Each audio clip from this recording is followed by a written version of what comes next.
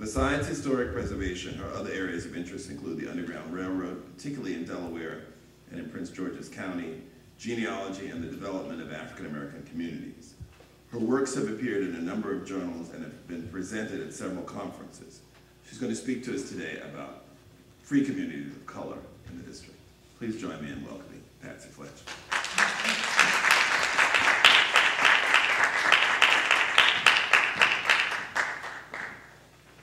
Is anybody here?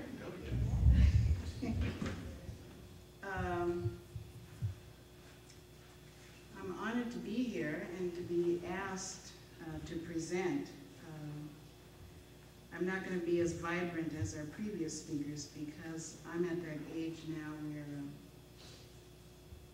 certain things go. For some people it's private summers. For some people it's restless leg syndrome.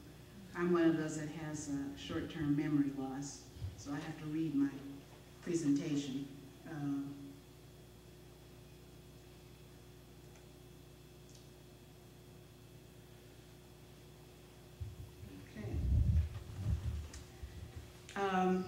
When I started off, I wanted to share a story of the agency of free black communities in Washington, D.C., and the role of its inhabitants in emancipating their enslaved brothers and sisters. And there were a couple of reasons that I thought this story was important. First, we continue to be left thinking that the issue of abolition and emancipation is a white liberal endeavor, even in spite of recent scholarship by Stanley Harold and Josephine Pacheco, indicating that the effort was at least one of interracial cooperation. But the story, the emancipation role of Washington's free people of color, irrespective of assistance from white supporters, is not as well documented historically, and thus gets only a nod today. My second purpose for the exploration of the free black communities of Washington is that as a preservationist, I always want to know more about their place on the urban landscape. Huh? Oh, okay. I'm always curious about their footprint in this city that was considered the citadel of U.S. slavery, as Frederick Douglass put it. It is this purpose that took over my presentation, especially in light of the 20 minutes that I have been allotted. Being a trainer by profession, I always try to be cognizant of the time. So my presentation is a very preliminary look at the place, literally and figuratively, of Washington's free black community in the Underground Railroad movement. Simply stated, from the founding of Washington, as we've heard, when the village of Carrollsburg was deeded over to George Washington in 1788 for development, African Americans have been present both as free and as enslaved. And with the establishment of the capital came the development of codes beginning as early as 1801, designed to keep enslaved in their place and discourage those so inclined from escaping or aiding others to escape. Laws prohibiting congregation of more than two blacks, free or otherwise, 10 o'clock curfews, or passes to prove identity as a free person of color all serve to repress and keep in place. John, you should like this map, which was revised in 1947. But anyway, here is Carrollsburg, the village that existed when George Washington cast his eyes over the place. And the other village is Hamburg. And of course, you see Georgetown over here. Notley Young, this was his plantation. Daniel Carroll was another large landholder. And then Jenkins Hill, this was the flat plateau that Felicia referred to, where they decided to build the Capitol. As a preservationist, some of the other areas interest me. I've been working with the Columbia Heights community, and if you're familiar with that, this is the Holmead plantation. You know, there's Holmead Road, and Holmead developed that area. So anyway, this is, like I said, I like this map. And this is, we're talking today about Washington City as opposed to Washington as Alexandria and Georgetown. The number of free people of color as compared to the number of enslaved began to increase almost from the birth of Washington, the capital, so that by 1860, 3 out of every 4 persons of color in Washington were free.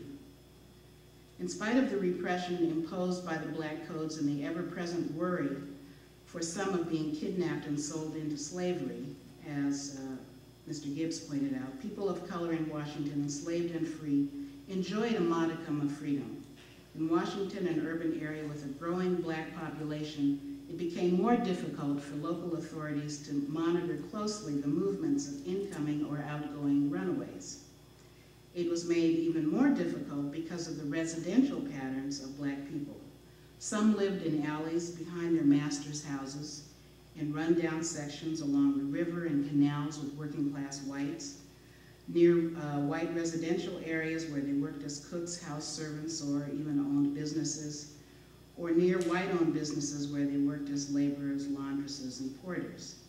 Slaves, hired slaves, free persons of color, white artists and mechanics, white merchants, and members of the white upper classes lived in close proximity.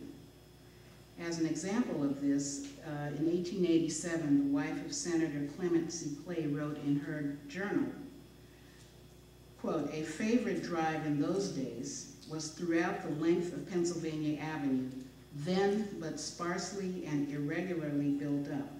The greatest contrasts in architecture existed, hovels often all but touching the mansions of the rich," end quote. This race and class mixing sometimes provided runaways opportunities to mix in and remain unnoticed, which was both a blessing and curse for people of the darker hue. Indeed, for one Isaac Williams, it was a blessing. He ran away in 1854 from slavery in Southern Virginia and traveled by foot all the way to Canada.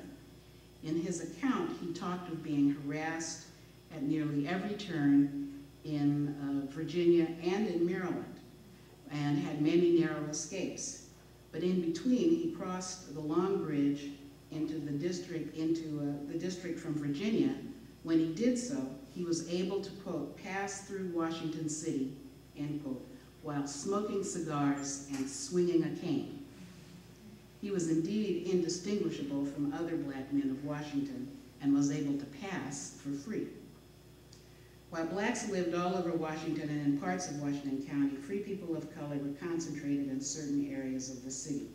From these communities where they lived and established churches and schools and businesses, they assisted others to become free.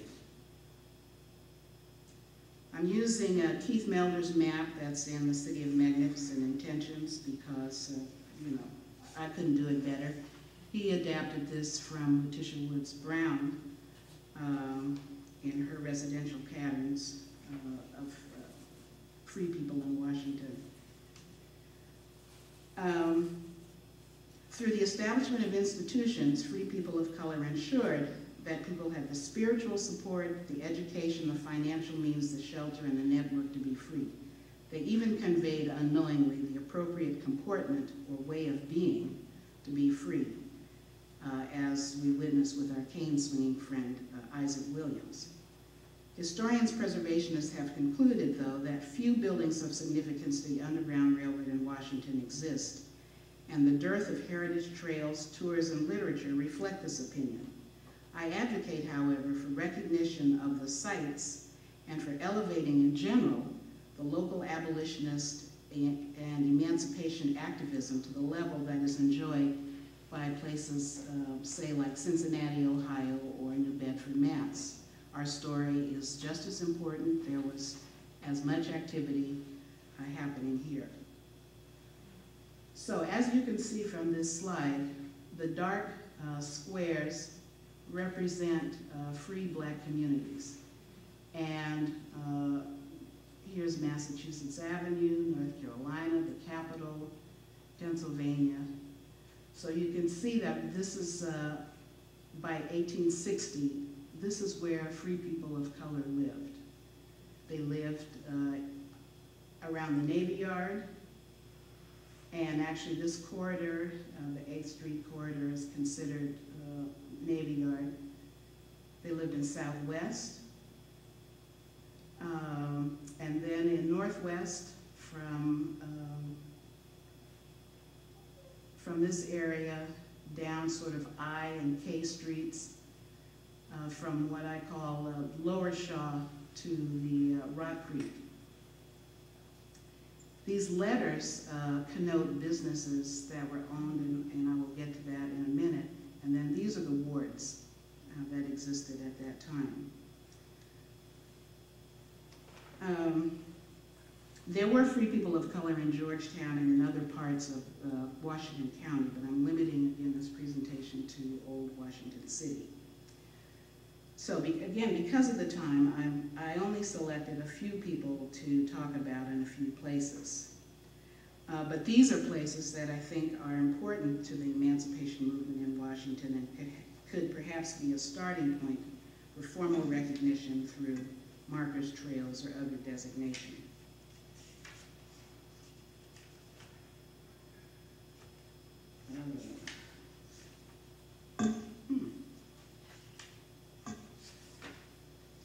Okay, so at the Navy Yard, and again, I don't know what eminent historian you're talking about, CR, but I'm only going to mention a few people in the Navy Yard. There were 3 men in particular that I thought were noteworthy, and they've been mentioned by other scholars before, who started what is considered the first school for people of color in Washington. Their names were George Beale, Nicholas Franklin, and Moses Liverpool. The year was 1807. In setting up the school, they had to make assurances that the teacher would do no writing for slaves. This site was thought to be at 4th and L Southeast. Liverpool and Franklin worked as caulkers in the Navy Yard, which was the same profession that Frederick Douglass had before he escaped from slavery. Both men, Liverpool and Franklin, owned property. Liverpool purchased his property in 1806 from a white merchant, William Prout, mentioned earlier, who owned much of the land that is considered Capitol Hill in the Navy Yard. Liverpool lived on the west corner of 4th and K Southeast in a household of 7, most likely his wife and 5 children. Prout, whose home stood at 8th and M, is the subject of a trail marker for Barracks Row. Nicholas Franklin lived on the southeast corner. These 2 men lived across the street from each other at 4th and K, and most likely with his wife and at least 2 children. Their residences are long gone and actually are the site of Carrollsburg public housing in Southeast, which of course is now being torn down for a Hope 6 project. This is not exactly at that corner, but it was the closest photo I could get. This is a part of the Carrollsburg.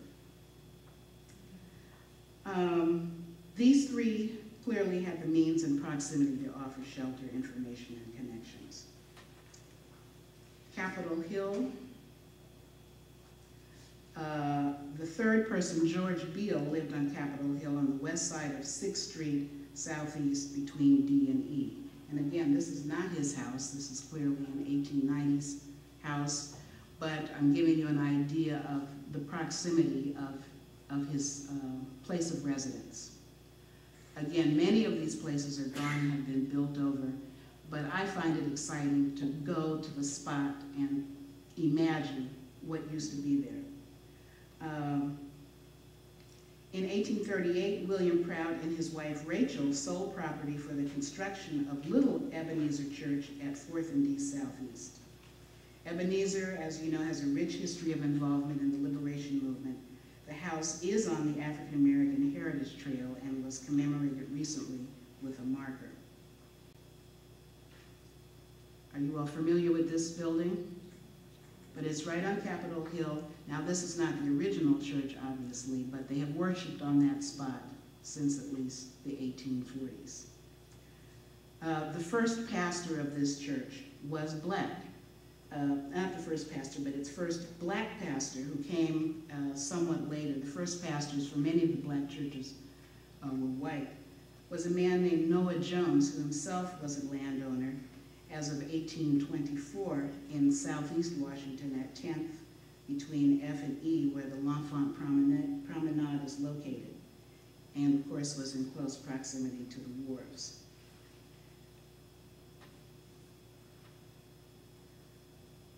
Just to show you an overview, so this is about the place of George Beale's house. Remember, he helped start the first school and some other things. And this is where the church is that you just saw. And there actually were slave quarters in here on South Carolina. Of course, it wasn't nearly as filled in, but just to give you an idea of where at least one of the prominent men of Capitol, one prominent black men of Capitol Hill lived in proximity to a active church. William Costin, who worked as a porter for the Bank of Washington and who was reputed to be related to Martha Washington, lived on A Street, fronting the Capitol Square, as did a number of free and enslaved blacks.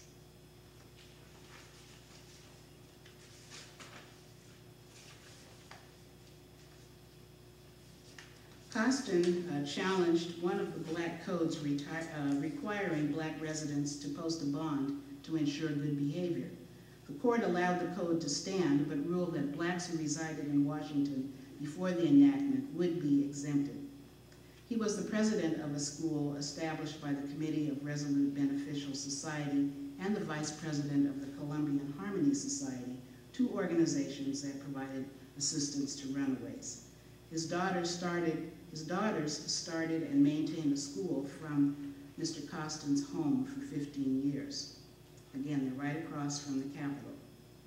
Franklin Beale, Liverpool, along with Costin and John F. Cook, whom you'll hear about later, started a church at 4th between Virginia and G Street Southeast, the Israel Bethel AME Church, which is linked to today's Metropolitan AME at 15th and M and Israel CME at 5th and Randolph. Founded in 1830, Israel had a black pastor from the very beginning. A subsequent pastor, William Nichols, was involved with white abolitionist Charles Torrey in the planning and execution of the Pearl escapes. When it failed, Nichols literally scared himself to death. It's been remarked by a number of accounts that he was so frightened that he made himself sick and died. A fugitive who might have received assistance from a Capitol Hill network was Adam Smith, who fled his owner, Isaac Skaggs of Beltsville, Maryland, on a Saturday night, leaving behind a wife and child. Slaveholder Skaggs and his wife, who, according to Smith, hated a colored man to have any comfort in the world, had 8 adult and 9 young slaves. Smith's mother lived on Capitol Hill at the home of a Mr. Hamilton. With the help he received, Smith made it to William Still's office in Philadelphia, came back 2 weeks later, we're talking about 150 miles, came back 2 weeks later and took his wife and children and then went on to Canada. The Library of Congress, the Folger Library, congressional buildings, and 395 have taken the place of these early communities. Southwest, we've talked about Noah Jones. Anthony Bowen, who many of you have heard of, lived at E Street Southwest between 9th and 10th after he was manumitted in 1830. He founded St. Paul AME Church in 1856 in his home, and this was after he broke away from Union Zion Wesley, which he helped to found in 1833. You see, these were very active people of color. He was one of the best-known conductors on the Underground Railroad and is mentioned on a Southwest Heritage Trail marker. So there are a few, not many. A runaway who might have received assistance in Southwest was Nace Shaw, who worked as a foreman in the Upper Marlboro area for, in his words, a more disagreeable family of old maids that could not be found in a year's time. Leaving behind his wife and grown son, he said he left simply because he wanted to die a free man if it pleased God to have it so. Shaw's mother, whose name we don't know, lived in Washington on South B Street, Independence Avenue. In the Northwest, which is where the overwhelming majority of blacks lived, we go back to this map, and where the best documented Underground Railroad activity occurred, again, along here. And I am just going to focus on a few. We have schools founded by free people of color, the Wormley School at Vermont. Let me see if I can see it. At Vermont and I Street.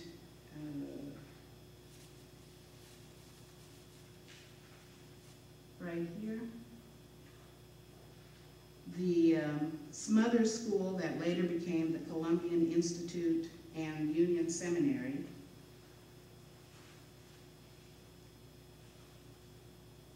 Right here. The members of the Columbian Institute, which then was changed to the Union Cemetery, then was moved by George Cook to the well-known 15th Street Presbyterian Church. Members of the early Wormley family lived in several locations, including I Street between 15th and 16th, and 8th between G and H. William was a hack driver, and I don't know if you all know what a hack driver is, but that was the modern-day cab. They were in very good positions to see what was going on, transport people, and so on. And William, I think, is the father of then the later Wormley who established the hotel, George Wormley. Leonard Grimes, a well-documented conductor in the Underground Railroad, was also a hackman. He lived at 22nd and H Street. He was finally caught after a Loudoun County incident in which he assisted a woman and her 6 children to escape. Grimes beat the case, but left nonetheless. I guess so. While still jailed, he executed a deed of trust to his uncle, William Bush, to care for his family, his wife, children, and for his property. Excuse me, before you go on. Yeah. Can you go back? Oh, I'm sorry. Where it says Potomac and River. Mm-hmm. At the end of Maryland Avenue, is that the Long Bridge? No, the Long Bridge is, let me see, Maryland Avenue. Yeah, this is the old, this is the 14th Street Bridge. And, yeah, they no longer, I don't know if they even use Maryland Avenue down here. You know, this, they do? Okay. Yeah, so that's the Long Bridge. That was the Key Bridge. I mean, the bridge going across into Georgetown. Okay. So this is at 15th and K today, the block where the Wormleys lived, where his, the Cooks lived close by. Francis Datcher, a messenger with the War Department, also lived on I Street in this area. Datcher helped, he was a messenger with the War Department, which again was a very key profession to have, and one of the higher professions of a free person of color. He helped found the 15th Street Presbyterian Church, again, a hotbed of black abolitionism. John F. Cook lived at the corner of 17th and H. Born a slave, he was purchased into freedom by his aunt Alethea Turner, who worked and bought the freedom of several other family members. Cook was an ardent abolitionist and was considered Washington's most prominent race man at the time. He founded or helped found several institutions that became deeply involved in the emancipation of slaves, including here locally the 15th Street Presbyterian Church and Union Seminary. His sons continued his legacy. The Second Colored Baptist, established in 1848 in a home at 6th and K, moved to 3rd and H in 1856, where it remains today on this site. Do you all know this building? And do you know what's happening around this building today? What was that? I can't hear you, but high-rise condos are going up and behind and on the side. Where is that located? That's at 3rd and H. Now, yeah, Northwest. We're talking about Northwest now. Now, while this is not the original building, this congregation has worshiped on this site since 1856. I would say it's hallowed ground, but unfortunately, they did not purchase the property or whatever, as so many of our institutions, and so they're a casualty in the sense that the landscape will be gone. This church was founded by William Bush, among others, who was the uncle of Leonard Grimes. Many blacks in another area of Northwest live near the Glass House, a glass factory that was located at the foot of 20th Street in the old Hamburg Village. Remember I showed you that? And what is now the tidal basin. Close proximity to water routes, railroads, major roads always drew runaways and were generally places where those who wanted to assist, as well as those who wanted to catch, were on the lookout. Also in Foggy Bottom, there is a house at 25th and I Street that is said to have Underground Railroad connections. And actually, it's this. It was a one-story frame building, one of the few in Foggy Bottom. At 5th and I, there is an existing antebellum house that was owned by a free black family headed by Charles Thomas. Although it has been considerably altered from the frame house that lies beneath the updated facade, there is a story yet to be uncovered, and that's this house. When you go around to the back, you can see the original, or close to the original frame structure. We tried to get this in the Mount Vernon Triangle Historic District, but it's kind of removed from other buildings, so it will go away soon. Finally, there were free black communities, as I said earlier, in Georgetown and other places in Washington County, such as Tenleytown, Palisades, Brookland, Anacostia. Letitia Woods Brown identified at least 4 extant Georgetown houses, which you probably should know about these. One of which was owned by John or James